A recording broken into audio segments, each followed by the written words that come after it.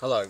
So today I'm going to talk briefly about a book about sport in this series of books about sporting literature. Today's book is called The Fight by Norman Mailer. Okay, first of all I'm going to show you the beauty of this book. I've got 3 copies of it and I've always loved it partly because the jackets of the book are so great, so lovely. So there's a recent one, another one, and the one I originally read probably 30 odd years ago, old Penguin Classics editions, and they're all lovely books in their own right.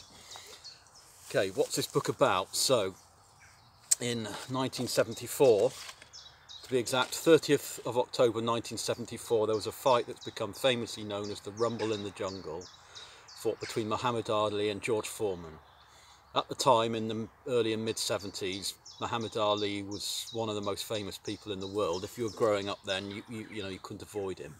He's possibly the most well-known person globally in the 1970s, I suspect.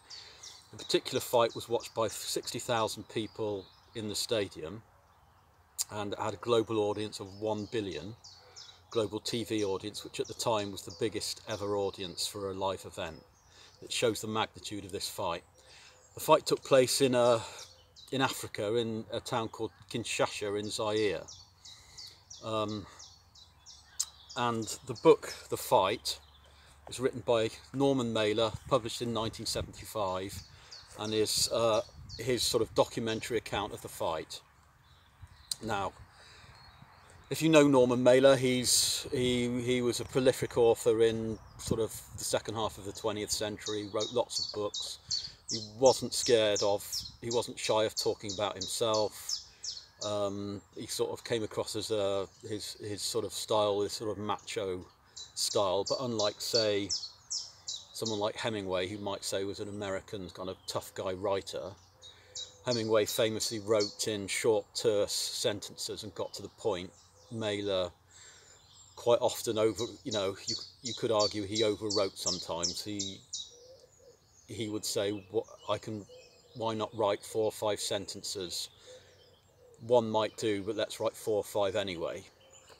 Okay, so his writing was quite florid. I'd say it's a great book because it's not just a dry account of a boxing match. Although people who know more about boxing than me would say that the 30 pages or so, which was actually strictly about the actual fight itself, is some of the best boxing writing of all time.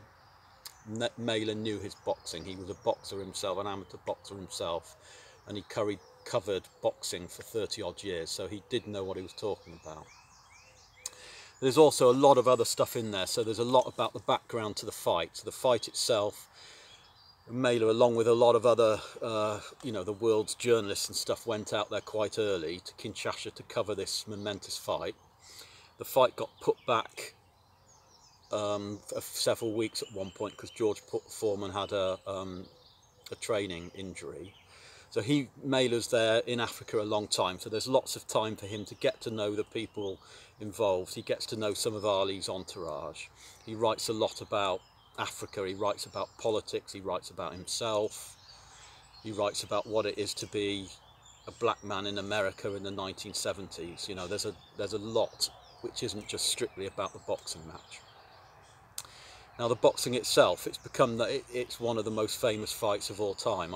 When I was rereading this book recently, I went onto YouTube and found some coverage, and some of the coverage is amazing. There's a documentary film that was released in the 90s, which is also worth watching if you are interested. It's called When We Were Kings. Mailer turns up in that film. And when you see the YouTube footage of the fight and the aftermath, it's a wonderful, it's wonderful nostalgia really for the 70s. The fight itself was brutal. Now, George Foreman was the favourite. No one gave Ali a chance. By this point, Ali was 32. He'd kind of gone past his prime possibly as a boxer. George Foreman was about 25. George Foreman was considered stronger, fitter. He was unbeatable. He was a beast, he was savage. No one gave Ali much of a chance. And the fight became famous for Ali's tactics, was called rope-a-dope. Everyone expected Ali to dance like he he'd generally done. That was kind of his signature move, the dancing round the ring, you know.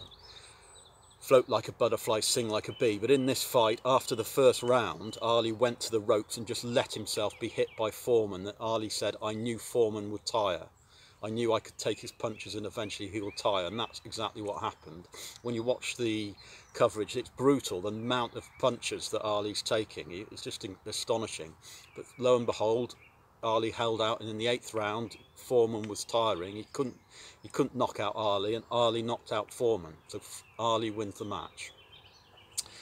I recommend anyone who likes boxing will probably have read it already and will love it. But if you like kind of sport and literature, this is a great book. There's so much personality in there, which I think, you know, like all these classic sports books, it takes it above just a sort of dry documentary history or account of a sporting event. Norman Mailer's The Fight. Read it. Thank you.